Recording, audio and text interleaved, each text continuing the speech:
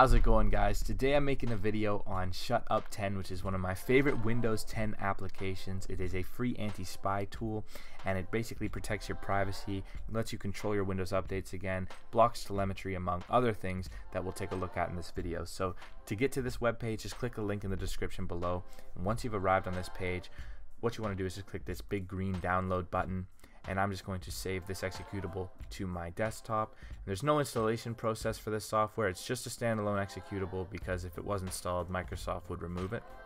So once we're on the desktop or wherever you saved it, just launch the program. I'm gonna click yes, and then up comes Shut Up 10. Now you'll see a lot of these protective features have been enabled for me, but for you guys it will probably look something like this, which is totally fine. So to enable the protection, what we want to do is go to File, or Actions rather, this drop down menu, and just click Apply All Recommended Settings, and you'll see that a lot of them turn green. It blocks things like telemetry, advertising ID, advertisements through Bluetooth. Like a lot of this stuff, honestly, I didn't even know existed. It's crazy. It blocks all of it. It also blocks peer-to-peer networks, which is good because that uses up a lot of resources without people's knowledge or consent. It disables tricks and advertisements and lock screens. So again, tons of stuff. There's no possible way I could run through this entire list and explain everything, but again, that's the great part about this software, is just you can see exactly what's going on behind the scenes and what it's changing.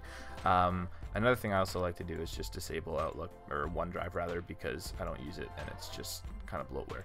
But let's say you need to go back for whatever reason. So like, let's say you make these changes and something stops working. Well, all you need to do is go to the Actions drop down menu again, except this time you click Undo All Changes, and it'll set it back to the factory settings, which I highly recommend not using, but you can if you want, if you need to for whatever reason. So once you've made all the changes, all you need to do is just click the top right corner here, this little exit button, and it's going to say, do you want to close O&O? Yeah, I do. And then it'll say you need to reboot because some of the changes require a reboot, which makes sense. So at which point you just click Restart Windows, and then boom, you're off. You're good to go. So that's going to do it for this video, guys. I hope this helped you. If it did, leave a like. If it didn't, leave a dislike. If you have any questions or comments, please leave them below. I get back to all of them, and I'll see you guys next video.